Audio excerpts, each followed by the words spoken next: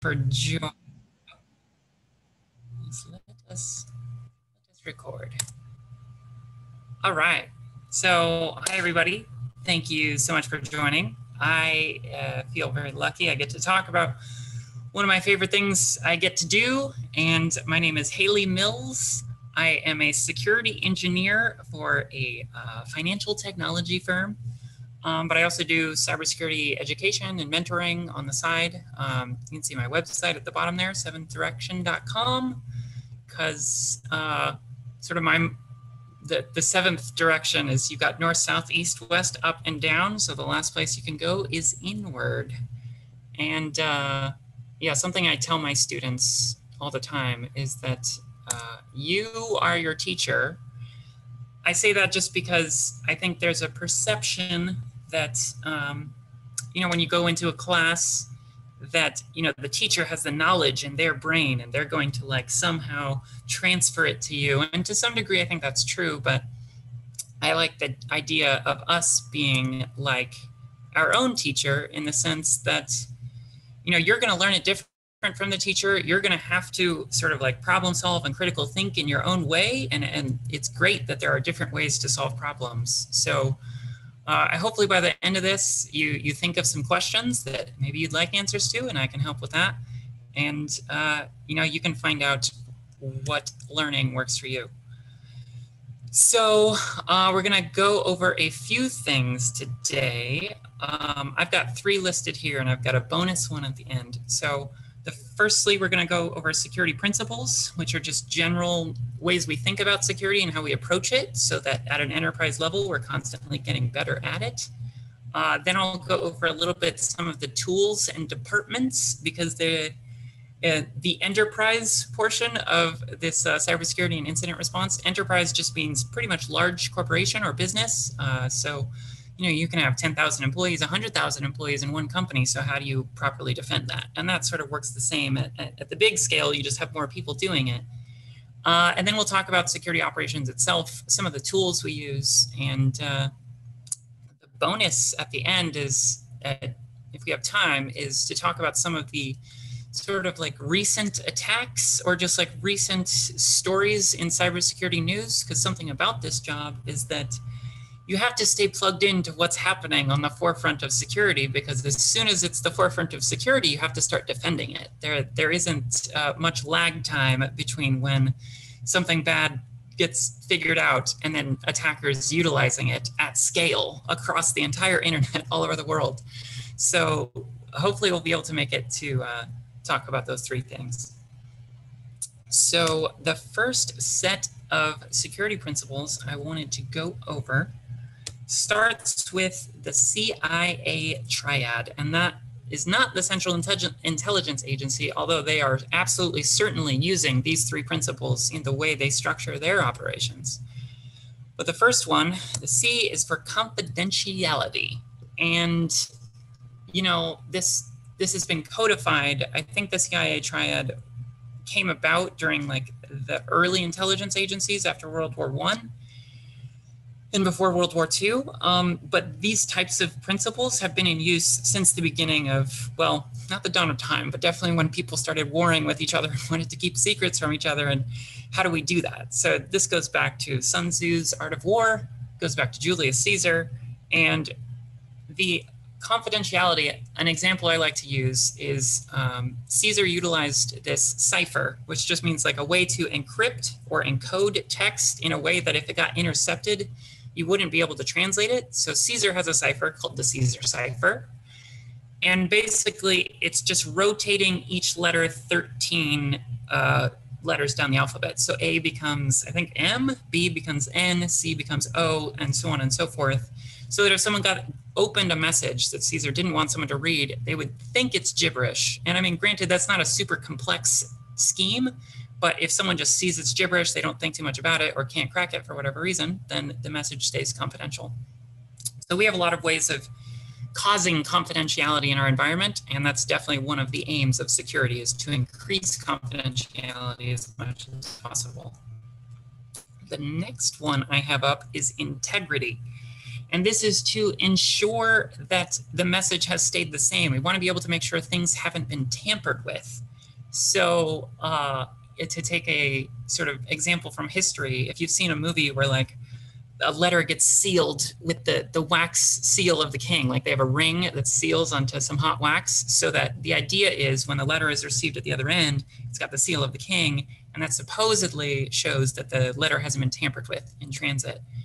So in computers, we have, for example, file hashes, which are one-way encryption algorithms, and one-way meaning like you can encrypt a file and generate a hash, but if you have a hash, you cannot generate the file. They're very different. So we have something, we use MD5 hashes or SHA-128 or SHA-256 hashes to verify that a file has stayed the same. Or, for example, if someone is doing forensics to submit to like a criminal case, like if someone has data on their computer and they've done something terrible, then investigators have to take a hash of the hard drive to prove that all of the evidence they found on that hard drive, they haven't tampered with the hard drive at all, because the hash should stay the same.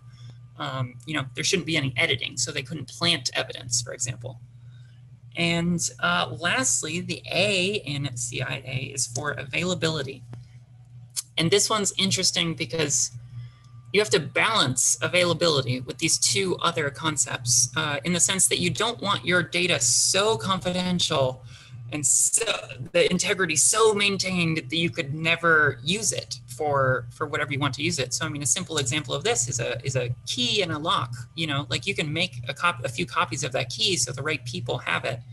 But then also you're risking confidentiality and integrity in case someone who shouldn't have the key gets the key. So in security, we're constantly trying to balance these three principles and sort of layer our defenses in a way that prevents tampering or misuse.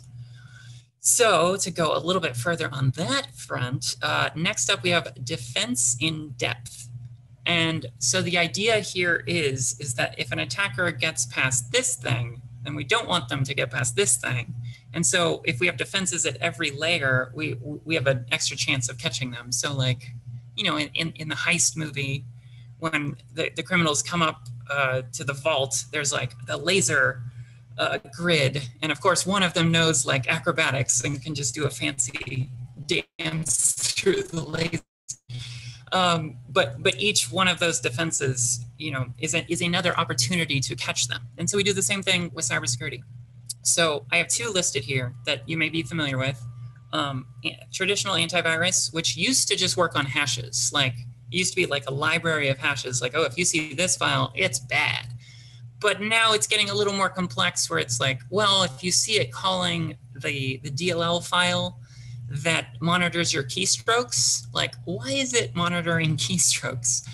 And that sort of thing. So there are additional defenses beyond just the hash. And so there's things they watch out for. The firewall,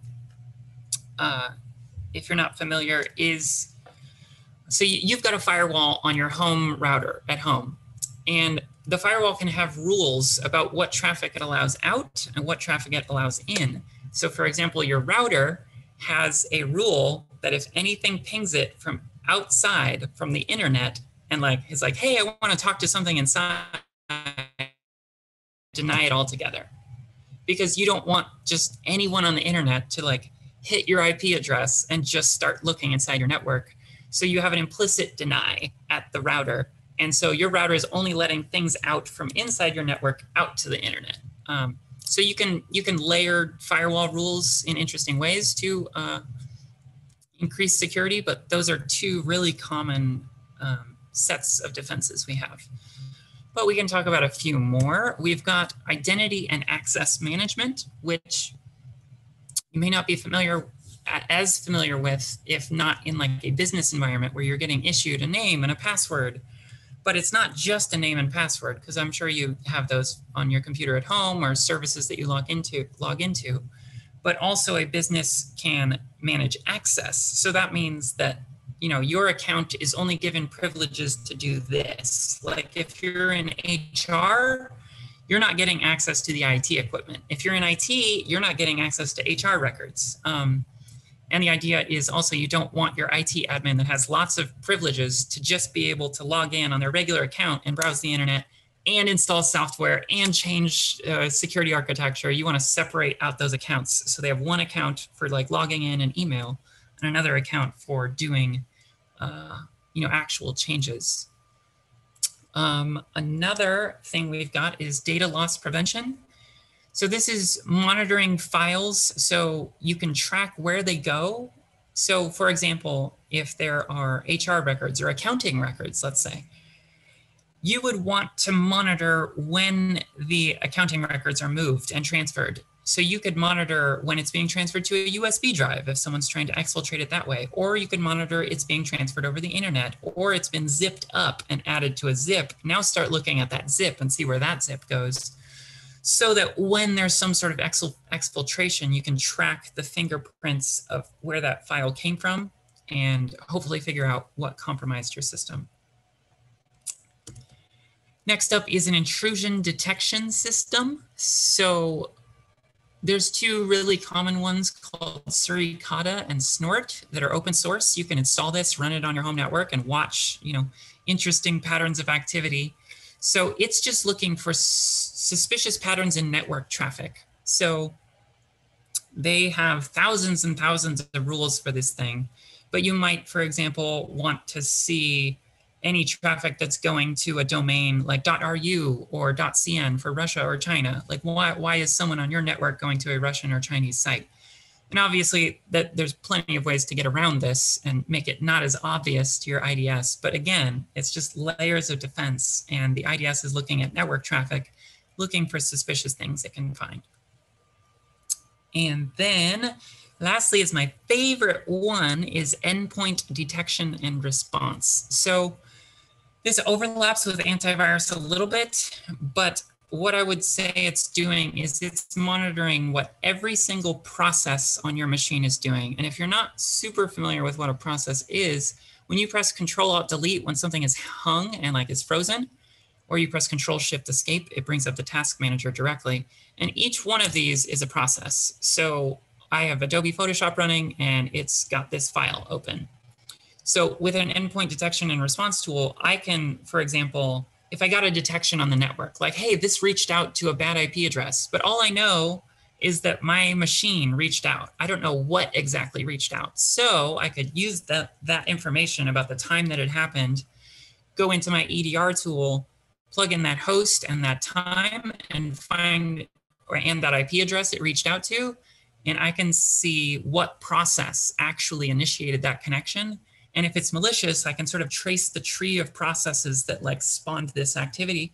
And we'll see an example of this towards the end of the talk, just because I think it's pretty cool. The sum total of all of these things is that everything creates logs. And that is what we use in enterprise cybersecurity is logs. The more logs, the better, really. And oftentimes the difficulty is retaining all of the logs and then centralizing them in one place so that when I, for example, get an indicator that like, hey, there's this IP address and it's really bad. And if someone's reaching out to it, it means you're compromised right now. I want to be able to just look in one place, type in, did anyone talk to this IP address? And it will let me know because it's funneling logs from everywhere in the enterprise into one place. It will let me know who's talked to it, if anyone has. So I'll talk about some more of the Security Information Event Manager. A SIM is what usually collects those logs. So we'll look a little bit deeper into that in the next section. The last piece I wanted to go into as far as principles go is the incident response lifecycle. And there are a few of these broken out in like different steps, but generally the process is the same. You have, when incidents happen, you want to be able to follow like a set of steps that every time you complete an incident or just find that it wasn't bad, every time you want your security posture to improve. So the way we do that is having some simple steps to follow every time something bad happens. So first off, we have learn and prepare. So This is setting up our tools. It's learning what the threats are and setting up our tools to detect those threats, et cetera, and so forth. And when those tools are working and they start generating detections, now we move into detect and report. Like, let us know that you found the thing that we're prepared to detect.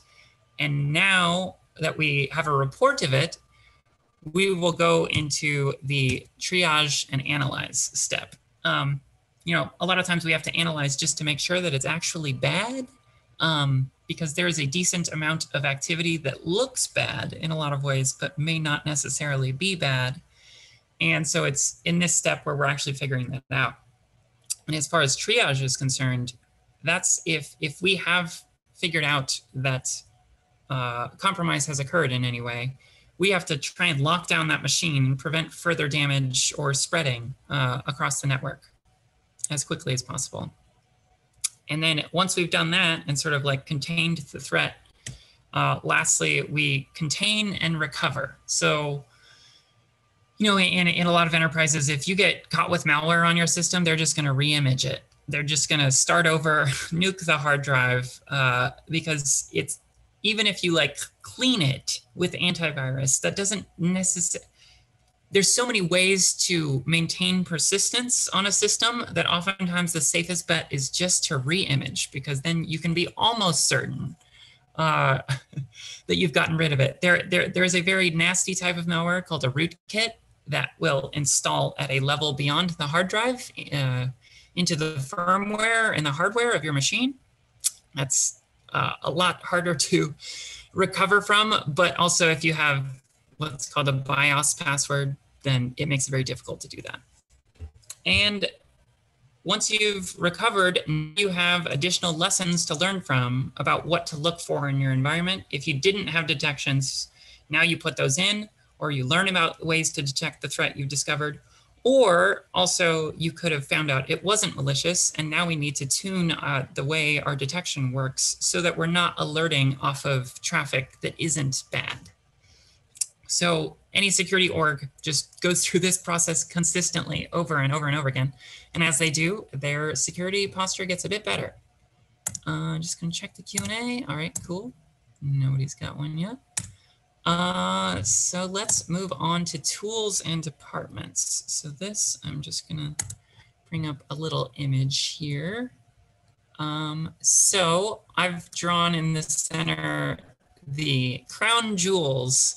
So depending on the company, this could be personally identifiable information, PII, of customers, because often we're storing their address, maybe their social security number, information that if they were able to get a lot of these records, they could sell them so that people can perform identity fraud. But it could be all sorts of things. I mean, access to financial accounts, accounts that you can wire to and from, whatever it is, there it is at the center. And we've got a few ways that attackers could get in. They could be reaching through the network. And in the network column, we've got the firewall, which we talked about. We've got the VPN, which is a virtual private network. And basically what this allows you to do is if someone's out on the internet, you could get them to authenticate to your company first. And then all of their traffic from then is actually going to your company first and then out to the internet. So oftentimes work laptops will actually be set up so they cannot access the internet until it is plugged into the VPN. Because then the company has controls over what happens. Whereas if you just let any laptop onto the internet, they could be, you don't know what they're doing. They're not generating some of the logs that you might be used to getting. So you might not be able to detect where something bad came from. So a virtual private network makes it as if you were inside the network by authenticating first. And then we've got DLP listed there again as another like network-based tool that we can use to either protect ourselves or sort of fingerprint the evidence of bad things happening. Next up, we've got controls at the machine level. So in this case, I've got a few things here. The first one I've got is asset management. And it plugs into the next two in the sense that, like, if you don't know what's on your network, it can be very difficult to defend against threats because you may not even know what threats you have. So just knowing the types of machines you have on your network and the software they have installed and the hardware, even the hardware that they have installed, will help you stay on top of when you need to loop in the patch management team. So the patch management team, a lot of times, there'll be a high severity threat that like could be exploited very easily from outside on the internet and just break in through your defenses. So sometimes a patch management team, comes in on Saturday afternoon and makes sure that that gets fixed. A lot of times it may be, a 2-week cycle or a month cycle to make sure that you're applying patches and nothing in the environment is breaking. But regardless, it's a very important part of an enterprise network because of how many machines you have, and thus your attack surface is very large. So making sure there's a team for that is important as well. And lastly, I have configuration management listed there. And that's just, you could have a security tool, but if it's not securely configured, you're not really utilizing the defenses of the tool. And I mean, Windows itself has so many configurations that are more or less secure, but not everything is enabled by default because you want Windows to just ship with something relatively usable by anyone. But a good configuration management department is instituting policies that help ensure that vulnerabilities aren't introduced by the way that the network is configured. Or, there could be vulnerabilities that could be leveraged once someone gets inside, and you could prevent that from happening with a strong configuration management program. The last piece of places where we can institute controls but also be exploited is our people. And this one is very difficult to manage. I mean, just as much as tech, people are also often very helpful. If your network team or your team doing configuration management don't have time to get to all the security things, oftentimes people are the best way to prevent a lot of attacks. So I listed identity and access management there as well, just because oftentimes instituting what's called least privilege, i.e. not giving anyone more privilege than is necessary to do their job, will prevent a sort of like, if an attacker was able to gain control of something, or you have an insider who's just willing to do a malicious thing, then if you have those types of controls in place, that can sort of keep them inside of a certain box that you may be able to detect on as well when they come up against privileges they don't have. Next up is email. And this is still the primary threat vector for all of the big hacks you've heard about in the news. The number last year or 2 years ago was 95% of attacks start with an email. I think we're getting to like 88 or 85 this year. So it's getting a little bit better. But the reason that is because all these network controls we have and the controls at the machine level we have, these are designed to be secure. And what email does is if you're able to get something inside of the network, which is, the email, there's a message with an attachment or what have you, and then they click on the thing and bad thing happens, and now they've installed something that reaches out the internet to ask for their instructions. And it's like, hey, just to let you know, I just broke into some network. And then they get alerted on the other end and they start typing commands into a machine that's already inside your network. So you're bypassing this set of defenses in the middle. So email is still, and will probably likely stay, the biggest threat to most enterprise organizations and even small organizations for the foreseeable future. And one of the things we can do to help with email compromise is security awareness. And that's just really letting people know that there are ways that people on the internet abuse trust or fear to get you to click things. A common example of a phishing email is like an invoice, like, oh, invoice is attached. It's a very short email with an attachment. You're like, oh, okay. I mean, I guess there's some level of trust involved. Like, someone wouldn't just send me an invoice, so they click on the attachment and then compromise the machine, or they pretend to be a superior. This happens a lot in smaller organizations where, say, the VP, quote unquote, sends an email to accounting and is like, hey, I need this done really quick. Wire $100,000 to this address. And the accounting person's like, oh, don't want to upset the VP. They said it's got to be done quick. Better send that wire of $100,000 into this bank account. And then, a day later, that bank account doesn't work anymore and that money's gone. And this still accounts for billions and billions of dollars lost every year. And it's really just a matter of like finding out who the VP is, finding out who accounting is, maybe make an email that looks like the VP's, or there's ways to show a different email as what shows up in the email. If, again, there's security controls to prevent this, but may not be configured. So this still happens a lot. And that's just to give you an idea of a lot of the pieces that make up an enterprise organization. And each one of those circles can have, maybe just one person working that department, or it could be 15, depending on the size of the organization and the complexity of their security in each tool. Or it could be one system administrator trying to do all of these things, which let's pray for them because that's a lot of work. So that's the first security organization thing I wanted to show. The next one, I wanted to show more about the Security Operations Center, which is where these alerts go.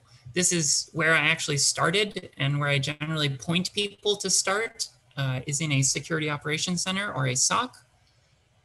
And so they've got the Security Information Event Manager, a SIM, and we talked about all those logs from those various security tools that are plugging into, oh, it's not the top part. Oh, there it is.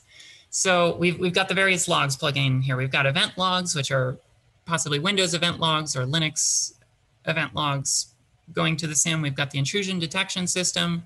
We've got endpoint detection and response. We've got our antivirus. And another great one that we use for a lot of content is our proxy.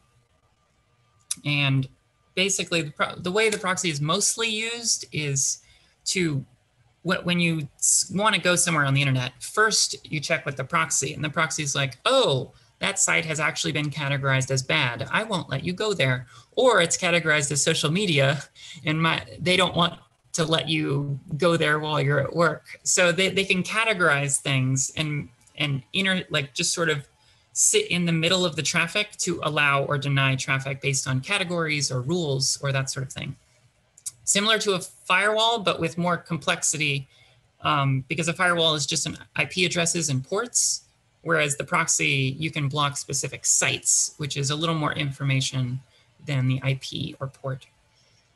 So all of these things get plugged into the SIM, and then they ultimately end up with alerts. And so there's lots of different ways we craft these alerts based on the data coming in, but all of this ends up going to the SOC. And basically what a SOC analyst is doing is they have a queue of alerts that just sort of pile up, and you just go in, start documenting what you're finding, and then finding out whether it's good or bad. So you have to justify to the business why this alert showed up. And hopefully, you can tune the alert. If it keeps showing up for a reason that is just wasting your time, you can implement some sort of change to make the alert not happen in that way, but still work for if the bad thing happened or the bad version of that thing happened. And then not only is there just the SOC, but then you've got all your friends in these security departments. So you may have a machine learning team that is taking the security data and also taking the response of the SOC analysts. Like, oh, this set of security data that we have here, the SOC analyst confirmed is bad. So now when we see sort of like remnants of that sort of pattern of activity happening in other places, a machine learning algorithm could get better and better at finding that type of malicious activity just off of you previously classifying something as bad. It could also, if a SOC analyst classified something as good that was bad, you could actually be training the algorithm badly too. So it's just a lot of work. It's its own department, but what they're able to do with that can be pretty fascinating. Next up, we've got incident response over here.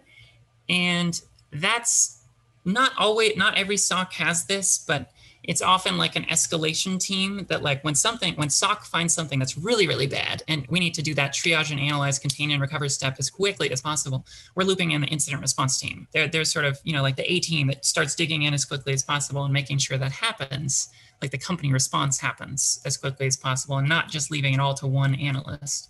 Because oftentimes it's a whole team starting to dig all over the network to figure out what happened as quickly as possible. And they may also loop in forensics. So forensics are often on the IR team as well, but they also may need, excuse me, they may need to document forensic evidence of what happened in case there is a breach that is so significant that you actually need to let the authorities know. If you're in banking, there's a lot of like regulation about how your security program needs to work.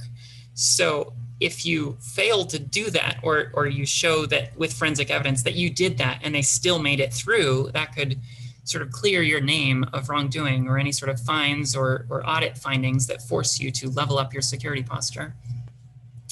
And then you may also have a malware team, although they're usually called reverse engineers, because they take the malware if they find it. You actually have an executable that did bad things.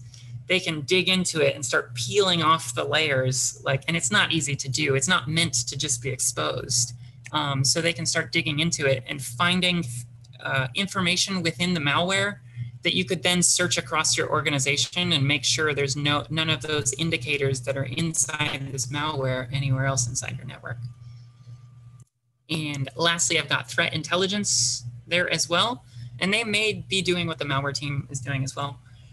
But threat intelligence can be a lot of things. It can be gathering indicators of compromise, IOCs off the internet of like new attacks. Like let's say there's this hash that's bad. So let's make sure we don't have this hash in our environment. There's these IP addresses or domains that are bad. Let's search and make sure we don't have those. Or a lot of my friends in threat intelligence are learning Russian or Chinese because they're going onto the forums where some of these tools are sold, some of these credentials are sold, that kind of thing on the dark web. So they participate in those communities, so they have some sort of street cred and can, monitor what's going on. What are the attackers generally talking about? Have they mentioned our company name, like by name, as like having access to our network? That kind of thing. So those are just some pieces of the security organization. What I love about security is I started as a SOC analyst, which is kind of a generalist. And now at this point, I'm an engineer. So I'm helping build the content that become alerts. But there's so many other pathways to go. Like I wanted to go the threat intelligence route when I first started. Just because I always thought it was so cool. Like there's this like geopolitical intrigue going on where like the United States, Russia, and China, we're all hacking each other all the time. It's I don't think that's a surprise, but nobody admits to it. It's just sort of like one of those things that's definitely happening. And I always thought that was interesting and wanted to know more, but I up on articles and stumble into that realm of security every once in a while. So that's all I had for tools and departments. Just want to make sure, I don't think there's any Q&A. So next up, we've got the security operations team. So this is just going over the names of some of the tools and how they work and how we utilize them in an enterprise. So the first one that I've mentioned a few times now is the SIM. The one I'm most familiar with and I've drank the Kool-Aid for is Splunk. You can actually go to, if you Google for Splunk security project, you will find a little sign-up sheet that you fill that in and they'll give you access to an instance of Splunk that has a bunch of logs in it and has like an actual attack, like data in the logs that indicates an attack occurred. So you can sort of follow this walkthrough that's in the Splunk instance to sort of see that, oh, there was an IP address pinging I'm really not Batman.com like hundreds of thousands of times. And then you dig a little bit deeper in another set of logs and you see that like, oh, they were trying passwords. You know, they weren't just pinging, they were hitting our server with passwords until they got in. And then you could see, oh, they got in with this password at this time. And then you can see what they start doing after that. It's really cool. It's a great introduction to what we do as far as a blue team is concerned. Less about the hacking and more about the defending. But some other ones are ArcSight, which has been around for a long time, and QRadar. Again, you can look up SIMs, but most of them are sort of paid products. However, if you look for a Linux distribution called Security Onion, it will have, it has a SIM tool, it has EDR, it has antivirus intrusion detection system.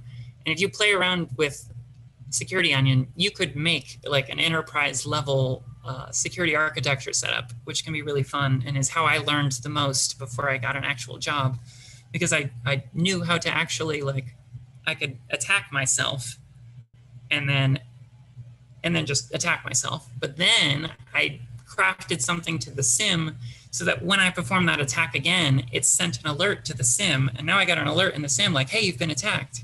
So you can sort of build up that security architecture within your own network at home and learn a lot more about it. Next up are some endpoint detection and response tools. Two of the biggest players in the game, actually all three are now really big players in the game, is Carbon Black Response, CrowdStrike, and Microsoft Advanced Threat Protection. And even if you have a Windows machine, you probably don't have Microsoft ATP. But all of these do what I showed earlier of the process tree. So you could, and again, Security Onion has an open source EDR called Wazoo. So you could set up Wazoo to forward logs into your Security Onion SIM and then witness sort of the actual events happening on your machine or other machines in your network. Anything you install the agent on can send logs so you can create detections off of more granular data at the process level.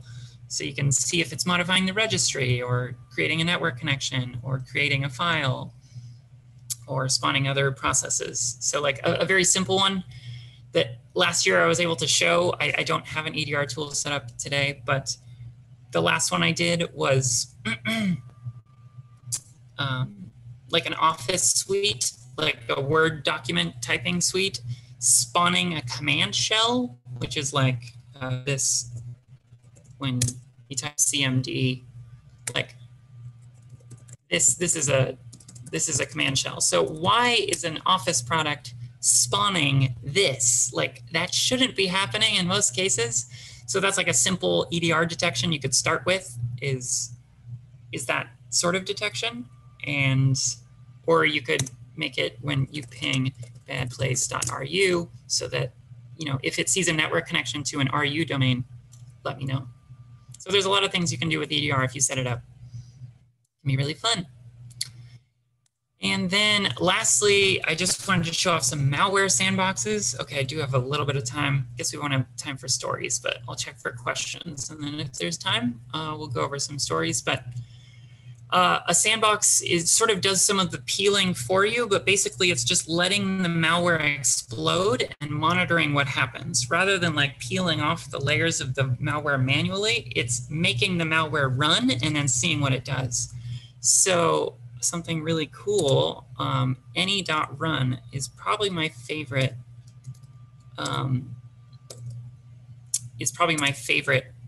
malware sandbox, because what it's basically doing is running an EDR tool while a malware explodes. So for example, this is the ransomware WannaCry. So it starts, I'm gonna refresh. Oh, there it goes, okay.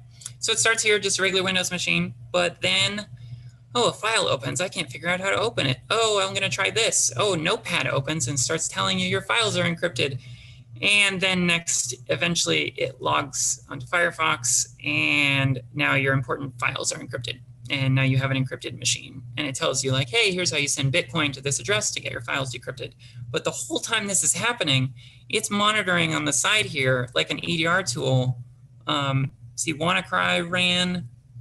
You can see the commands it's running here. It ran a bat script here and then a Visual Basic script here. And yeah, you can sort of watch the tree of information. Here's the actual encryption process right here is VSSS admin delete shadows. A shadow is sort of like a copy of your files that you could access sometimes in safe mode, but the first thing it does is disables access to the shadow copy and then deletes the shadows and then makes it impossible to go into recovery mode. So any.run is, if you get a live piece of malware, you can throw it into there and witness what happens. Another one that I had listed there was Intezer. And the cool thing about Intezer is it's breaking apart the malware and identifying the code samples and the families of code, like the genetics of the malware, because a lot of malware is basically based off of previous malware and just adding a few new features here and there. So this WannaCry example also has 5% of it looks like the Lazarus malware family. And then it also lists, well, malicious library, which is rather generic. But again, it can break down a piece of malware and give you an idea of sort of where it came out of or its progenitors or ancestors before it got to you. So those are two of my favorite malware sandboxes. There's another open source one called Cuckoo, which you can install yourself on a home network. So looks like, I mean, we started about 10 minutes after the hour, so I just wanted to open it up for questions now. I do have some recent stories that I find interesting that I can more than happy to ramble about, but I just wanted to check in and see if anyone had any questions.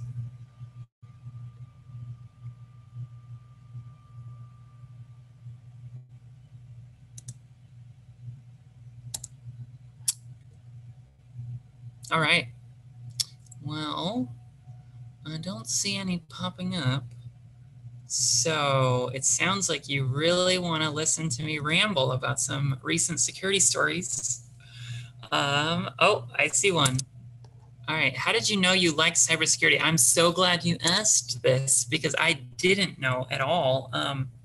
So I used to be an animator. I used to draw cartoons for a living. Great as that is, I'm glad that I drew cartoons for a living for a little while because that is what I knew I liked to do was draw. But I was working 60 to 80-hour weeks for 4 years of my life, and I burnt out very, very hard and knew that I didn't want to work. I didn't want to work doing what I loved. So while I was working as a receptionist and not making very much money, I was, like, well, geez, what do I do now? I didn't have a career. I didn't really have any prospects or ideas of what I wanted to do.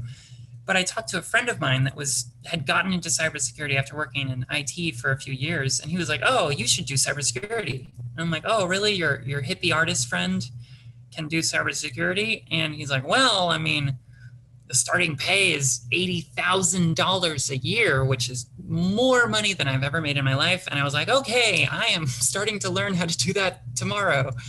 And over the course of a year and a half, he mentored me every week. We would just meet on Skype and sort of talk about cybersecurity things.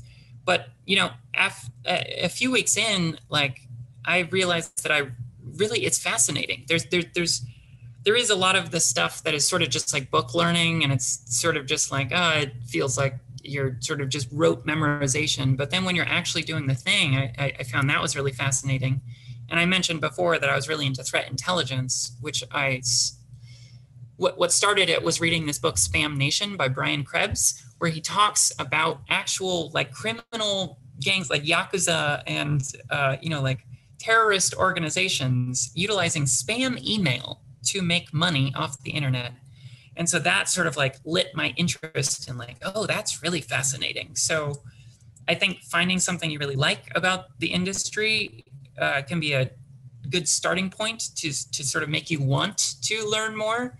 But yeah, once I started doing things, I just found lots of fun things to do and kept doing it. So, initially I was purely money motivated, but that's also not a bad reason. I don't think, it can be difficult to survive and, care for your family and have the money to care for your family. So now I make the kind of money that, you know, I can care for myself and the people I care about. So I feel very lucky. So yeah, thank you for that question, Robinson. Yeah, I'll leave it open for a moment so I don't just break into rambling. But I'm also excited about the rambling part too, because there's some really fascinating things that happened just in the past few years that will be in the cybersecurity history books, if you haven't already heard about them. How is the work-life balance? And then you'll let me ramble. Okay, thank you. So that's another really good question. And I think it really depends on who you ask, because depending on the, you know, just the work environment and how people have let it happen there up until that point. Some friends, and I never want to do that. I think a lot of it is also coming to work with boundaries that you don't let your employer break. Because if they're paying you for salary, for example, that should be 40 hours a week. But if they're expecting 60 hours out of you every week just because your coworkers are working 60 hours a week, you know, that's not a good work-life balance. So, you know, when I started working where I do now, I was very clear that I work my 40 hours. I have a shift and I work that shift. And, you know, sure, I'll stay on an extra hour or two if something big is happening. It's not like I'm just, you know, I just have a permanent boundary there. But I made it clear to my employer, and my employer also, the environment wasn't one of those places where people were putting in 50-hour weeks, 60-hour weeks.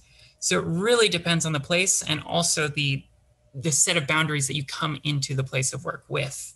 So definitely do that, because yeah, burning out as an animator, I mean, I was broken for a few years. You know, I didn't want to learn anything. I didn't want to do anything. And that it can be dangerous to sort of set the example that, like, oh yeah, I work 50 hours a week. And well, then they expect you to work 50 hours every week.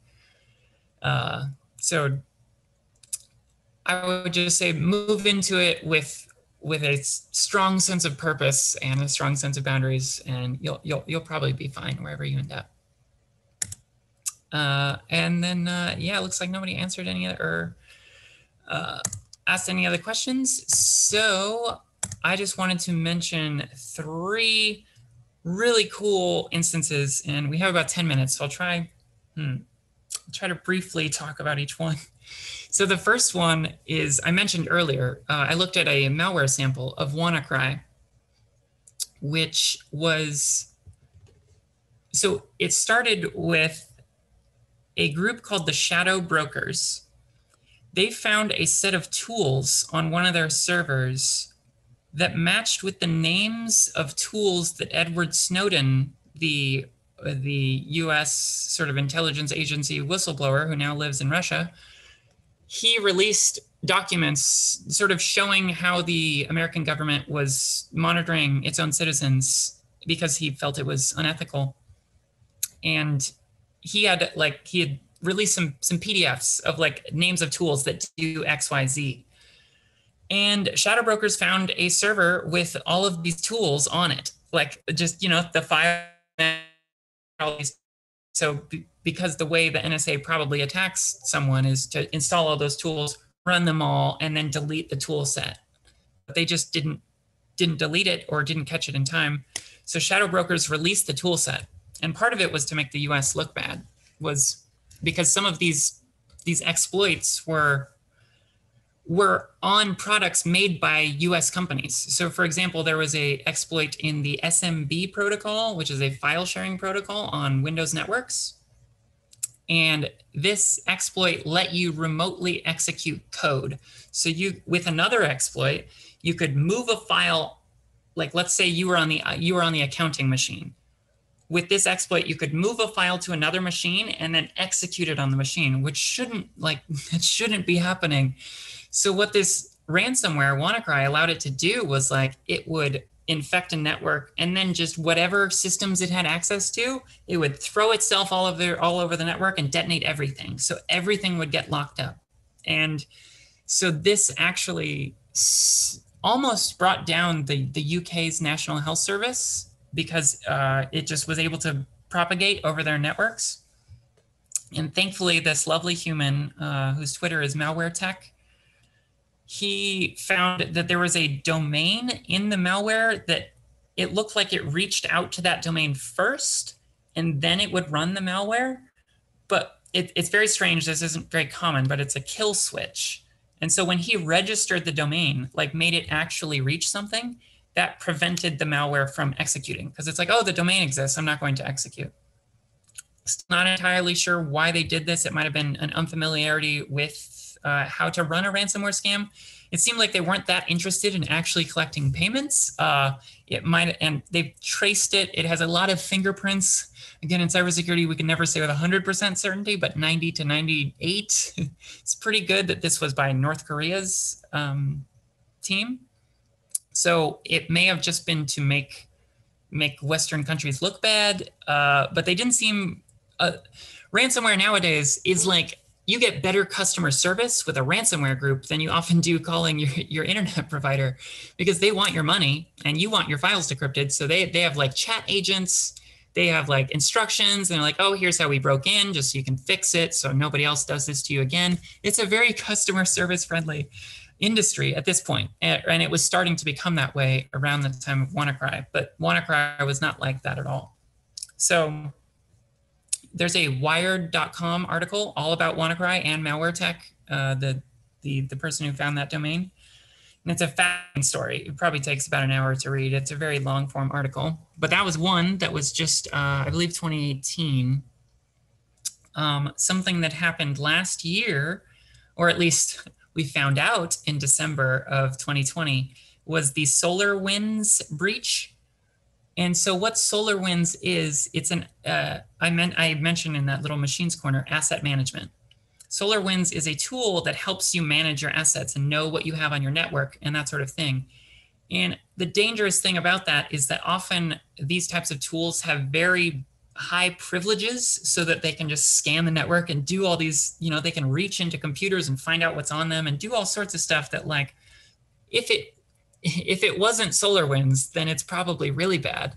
And that's what the case was. So in 2020, a group called FireEye, who actually released the first report about what we call advanced persistent threats, APTs.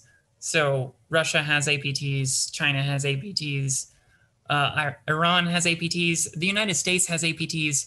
It's basically anything that is well-funded and well-organized, so advanced and persistent, and a threat. So FireEye is one of the original companies that started releasing reports about APTs, and they discovered this SolarWinds breach by seeing strange activity by their SolarWinds instance.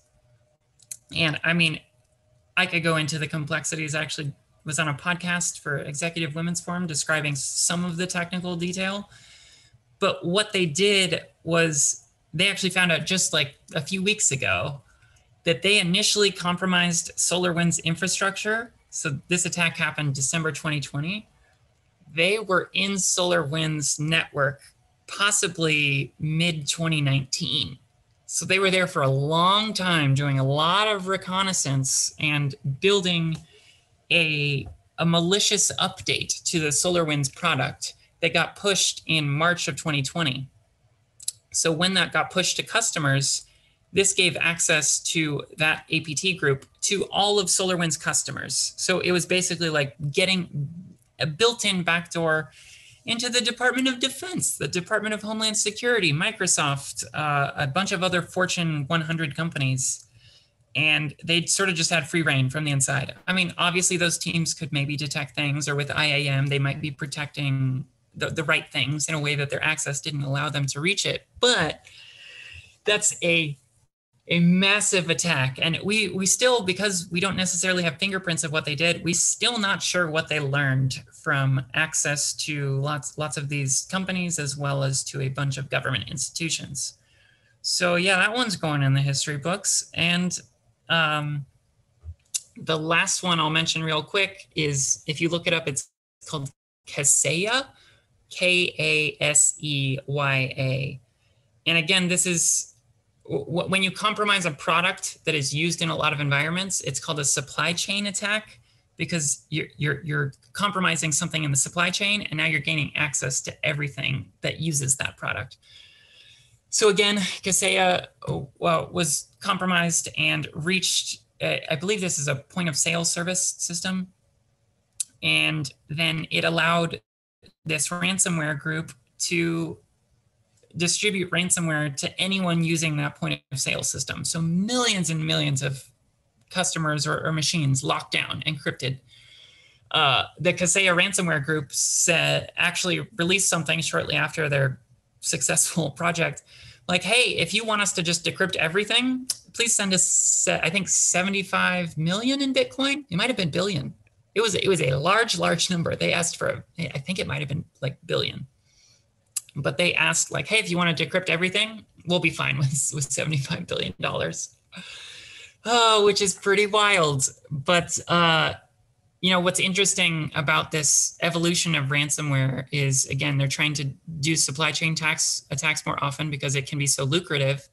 But also, they not only did they do like ransomware as a service, with the chat and all that sort of thing, they also had like pen testers, which, in our world on the quote unquote good guys and gals side, a pen tester tests your defenses to find out where the holes are and then like let you know how to fix them.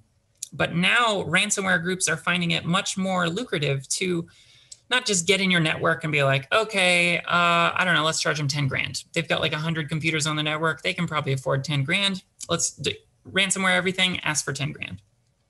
Now they're compromising networks and then handing the control over to a pen test team, which starts breaking into the environment, doing a ton of reconnaissance, finding out the financials of these companies so they can be like, oh, this company makes 10 million a year. Yeah, they'd probably pay 5 million for their files. So they're able to do this sort of reconnaissance, figure out how much they could possibly charge. And then something they also do now is blackmail, where they find information within the company. For example, oh goodness, there was a video game company that got breached recently, and they were like, oh, we're going to publish the source code. Maybe it was Battlefield 2, but they broke into the company, found the source code for the game engine, which is, proprietary code. And they're like, if you don't pay the ransom, we're going to release this code on the internet. So that got released because I don't think they paid the ransom. They just restored from backups, which thankfully they did have. But again, these ransomware groups are evolving. Like their tactics and their procedures are getting better, and they're working together now to do more damage so that they ask for more money. So they're actually sort of like becoming little companies. We're even seeing like venture capital firms, like ransomware groups being like, hey, we want to hire more people. So like, are you a talented malware developer? Join our team. We've got benefits. You get profit sharing. It's basically working for a company. So we're seeing that happening in the space right now with Kaseya and the group that started the attack. So again, that's the kind of stuff I find really interesting. And that's not the end. There's more to come. So I just wanted to mention all those fun things because I think it's really cool, and I hope you do too. And that's all I've got. You can feel free to reach out to me. Again, my website is the number 7, thdrxn.com, 7thdirection.com, 7 letters. Or you can email me. My last name is Mills. That's Mills, L-E-Y, Millsley@gmail.com. If you want to just chat about where you're at and what you're trying to do. And I'm an open book. So thank you all for joining. Alper, thank you for hosting. And any questions before we wrap up?